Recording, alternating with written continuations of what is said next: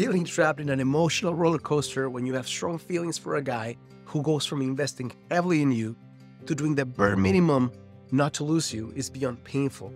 Partly because you feel attached to him and have projected a future together, but partly because deep in your heart, you know you deserve better, but feel scared or even terrified to lose the connection.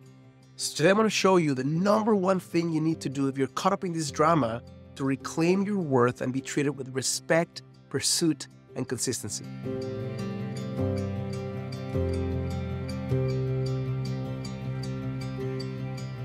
So the first thing I'd like to say, if you're caught up in this drama, is that the biggest impediment that you will face in moving forward is going to be your feelings of shame around it.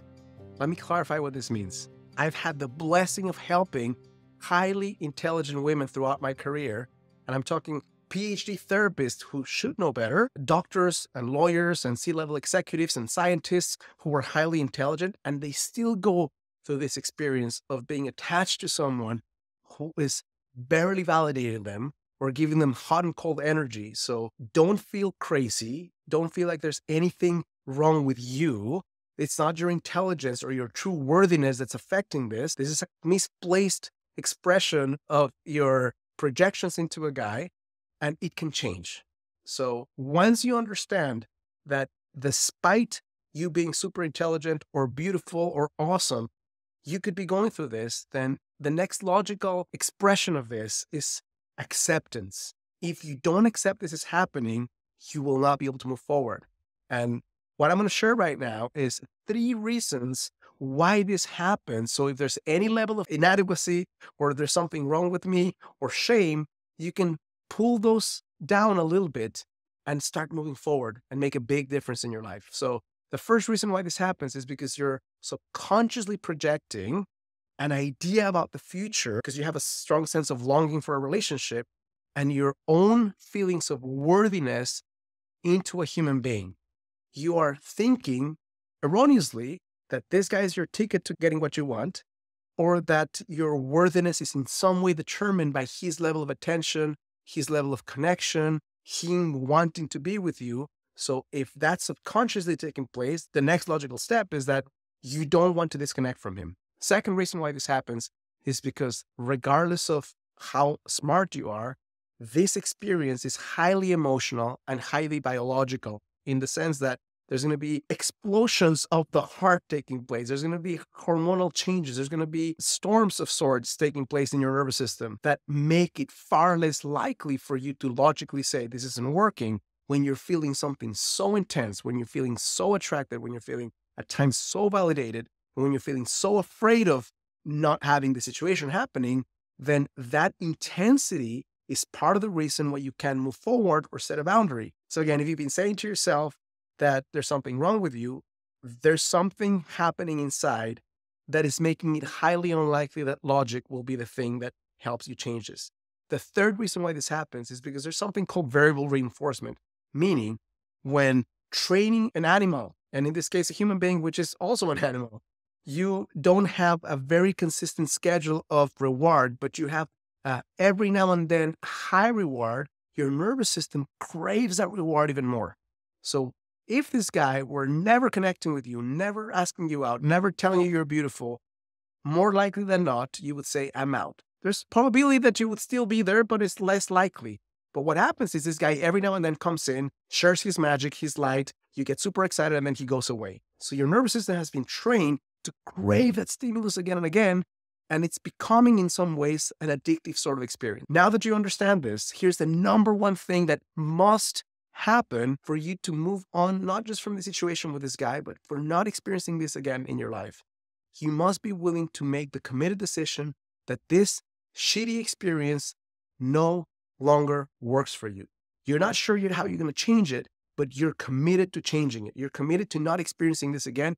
You're committed to telling yourself the truth, and you're committed to drawing a line in the sand where this type of experience where a guy is giving you the bare minimum or playing hot and cold is something that is beyond what you accept in your life. Now, I want to share with you right now what are 5 practical steps that you can step into that will help you navigate these murky waters and get you through the other side. The first thing is the decision that your epic love story, the story that you've been telling yourself since you perhaps were a girl or a teenager, is not dependent on this dude. You can experience the love you want irrespective of this guy. Your brain might be trying to convince you that he's the best specimen of a human being you've ever connected with, or no one understands you the way he does, or that he's the smartest, coolest, best looking, most intelligent. Whatever BS your brain is telling you right now, don't believe it.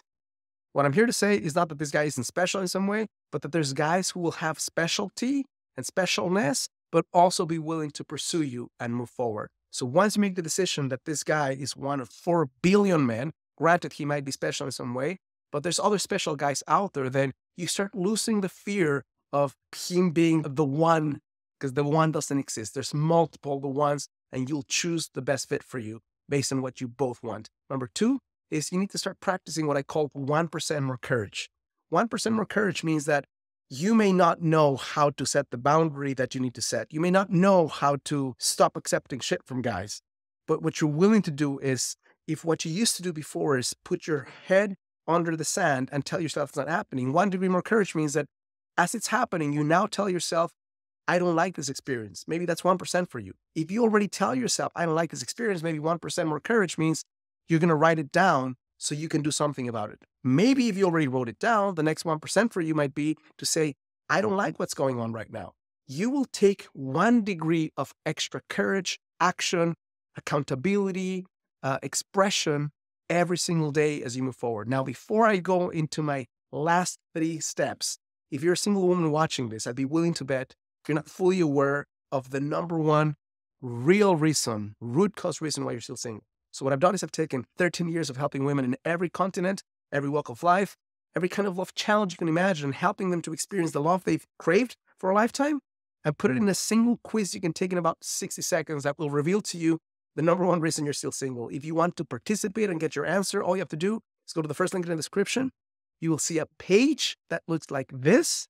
Answer a few simple questions, and in 60 seconds, you'll have the answer to the question why you're still single, as well as a custom report that's going to share with you based on your specific blind spot, what is the number 1 thing you can do starting today to reverse this trend and attract the relationship you want in a fraction of the time. Step number 3 is you need to take some time away from this guy, away from this drama, to sit down quietly and from the depth of your heart, write in a piece of paper in broad strokes, what do you want? What is the type of relationship you want? What's the type of connection you want? What's the type of frequency of communication you want? What is the type of emotional intelligence you're seeking? What is the level of pursuit you're seeking? What do you want to give and what do you want to receive?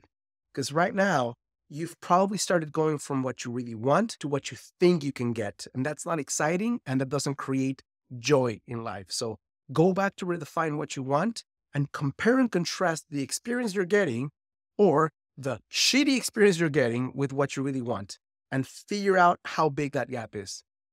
The next step, number 4, is you need to make a committed decision that you'd be willing to walk away if you can't reach a level of pursuit and a level of connection and a level of respect and a level of consistency that meets your heart's needs. I'm not talking about crazy guy talking to you 20 times a day and taking you on a honeymoon every month. I'm talking about a guy who shows up, who knows what he wants, who's willing to connect with you, who's willing to ask you out, who's willing to answer your text messages in a relatively decent amount of time. I'm not talking immediately, but I'm also not talking weeks later. Once you are willing to walk away, then you're ready for the next step. And the next step is have the conversation.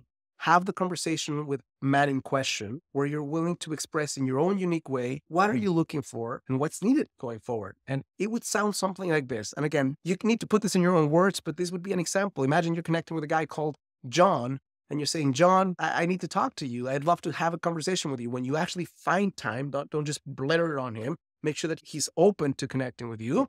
Say, John, I want to share a few things. First off, I think you're an awesome guy for this reason, and this reason. When I've connected with you at times, I fill in the blank. How do you feel when you connect with him? When he's validating, when he's connected, when he's conscious, when he's pursuing? At the same time, I feel confused because at times, fill in the blank. At times I feel like I don't know what's going on. I feel like you're very distant. I feel like there's hot and cold coming from you. And I don't want to put pressure on you to act in any specific way if it's not in your heart to express yourself that way. At the same time, here's where you set the boundary. here's what no longer works for me. I'm looking for a guy who's doing pursuit and who's connecting with me, who's really investing in getting to know me, connecting with you when I don't hear from you for weeks on end, or when you don't have time at all to connect with me, or when you never want to talk or rarely want to talk, is something that makes me feel unwanted, unseen, and I don't want to put that pressure on you. At the same time, that no longer works for me. So here are a couple of options. I would love to continue connecting with you if you're willing to, again, fill in the blank. What are the specific actions you're asking him to step into if he wants to continue connecting with you? What are the things you want him to change? And if that works for you, great. If it doesn't work for you, with all the pain in my heart, because I think you're a great guy, I need to move on. And then allow him to share what he's willing to do, not do, or change. Here's the beauty of this whole thing. If he changes and steps up, you win. If he changes and self-disqualifies and steps down, you win, because you're no longer wasting time. What's not going to happen is this ambiguous elephant taking a crap in the living room that everyone can see and smell, but no one's addressing. You need to address it head on, not make him wrong for it, not demand things that he's not willing to do. At the same time, saying, here's what I need going forward. Let me know if you are in or if you're out. Hope this is helpful and useful. And if it is, it would mean the world to me and to my channel, because this is the way I get to grow and reach more women. If you click like and subscribe to my channel, and if you'd like to continue learning how you can attract the guy you want without the need for gimmicks, manipulation games, or stupid techniques, make sure to watch the next video right here.